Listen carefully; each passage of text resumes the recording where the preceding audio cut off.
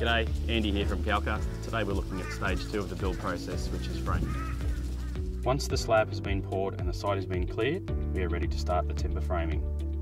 The first step is for marking out the ground floor frames onto the slab, which is done using a chalk line. We get these measurements from the measurements outlined on the floor plans. Just prior to the wall frames being stood in place, we get the second stage of the termite barrier system installed.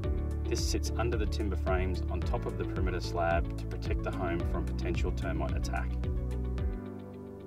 Most of our timber frames are put together off-site and are delivered to the job in large packs. They are then put together by our frame carpenters in accordance to the design layout. This type of installation practice is called pre-nailed framing. Depending on the complexity of the build, we also may opt to build the frames ourselves on site, which is commonly known as stick framing. This process does take more time to complete, so the use of pre-nail frames is a far more time-effective way to construct. Each of the frames are made up of vertical and horizontal members, which gives the home its structural integrity. The vertical members are called studs and the horizontal members are plates and noggins. In order to achieve our free-flowing open living designs, we also use structurally designed steel beams and columns to support the structure to keep an open area free of excess wall frames. Once the lower frames and the structural floor members are complete, we install the floor system, which is an engineered design floor structure, which is made up of a series of laminated beams and floor joists. You will notice the floor joists have pre-cut holes which allow for the air conditioning ducting to pass through without altering the structural integrity of the joist, all while staying concealed within the floor space.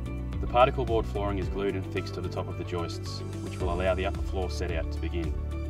The same process applies to the upper floor frame installation as the lower section, with the frames being marked out and installed to the measurements outlined on the floor plan. The frames will be temporarily braced with long timber members to allow for roof trusses to be craned up and into position, ready for the sheet metal roof to be installed once the frames have been passed and certified.